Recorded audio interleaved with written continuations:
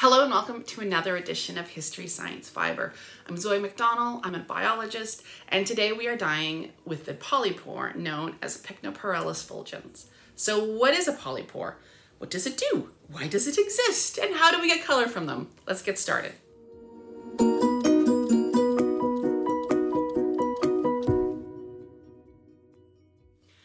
Now, polypores are also known as shelf fungi or bracket fungi and are the fruiting bodies of much larger organisms that live within soils and trees. These structures have the same function as other mushrooms, which is to reproduce by making spores. Now, in general, these polypores come in a variety of different shapes and sizes, but almost all have tubes and pores on the underside for dispersing spores. Now, this particular polypore comes with a conservation warning. It's very likely that there are actually different species which are all currently lumped in together as Pycnoporellus fulgens.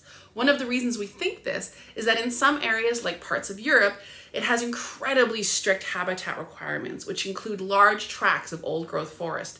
They're extremely rare and legally protected, so please do some digging before you harvest any. In other areas, like where I am in Western Canada, it's fairly common and grows in second growth forests and even urban areas. The polypore we're dyeing with today, for example, was collected from a spruce in my neighborhood. I did take the extra step of confirming with a local mycologist everything I just told you before I harvested, and even then we are dyeing with half of a polypore. I wanted to leave the rest so it could keep making spores. So Pycnoporellus fulgens is an orange polypore, which can be found growing on both deciduous and conifer trees, but is most often found on fallen spruce or stumps of spruce. On the underside, it has angular pores, which look stretched out at the base, almost like teeth.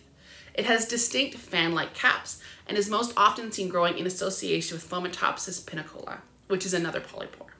So I harvested and used it right away, but you can also chop it up and dry it if you have a dehydrator and store until you're ready to go. So the first thing I did was to chop it up into pieces and then weigh it.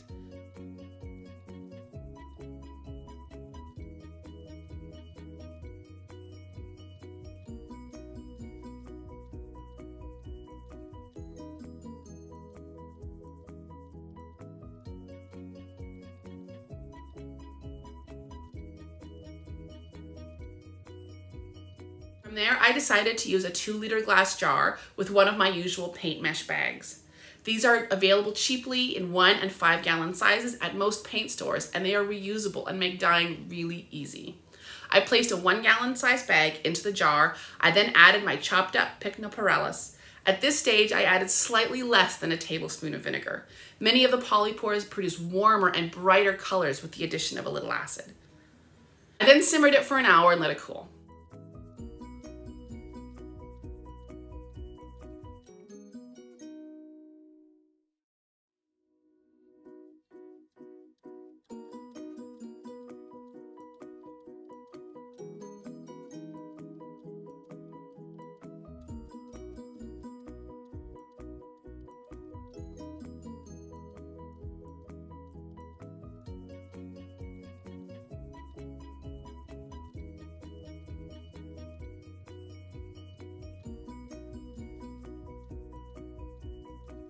While this was simmering, I got my fiber ready. This time I made up 2 wool hanks, one pre-mordanted with alum at 16% weight of fiber and one pre-mordanted with iron at 6% weight of fiber.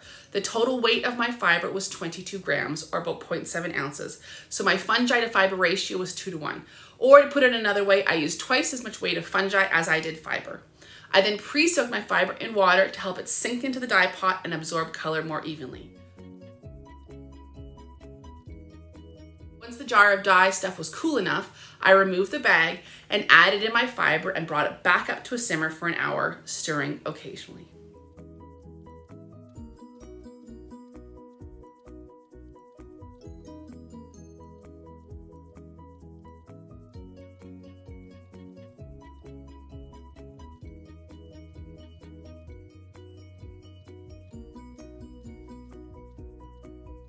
Once it had cooled for several hours, I removed my fiber and gave it a rinse.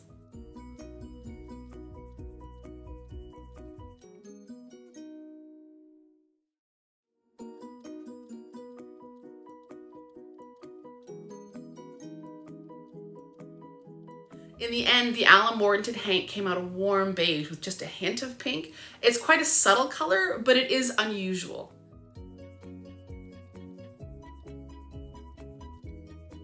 The iron mordanted one came out a medium brown, which is a very similar color to what many plant dyes can give, which are all going to be more common and easier to get in larger quantities.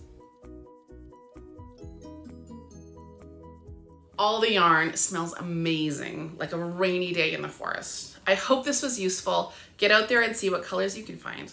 And make sure to like and subscribe for future videos on how to forage and dye with mushrooms, lichens, and plants.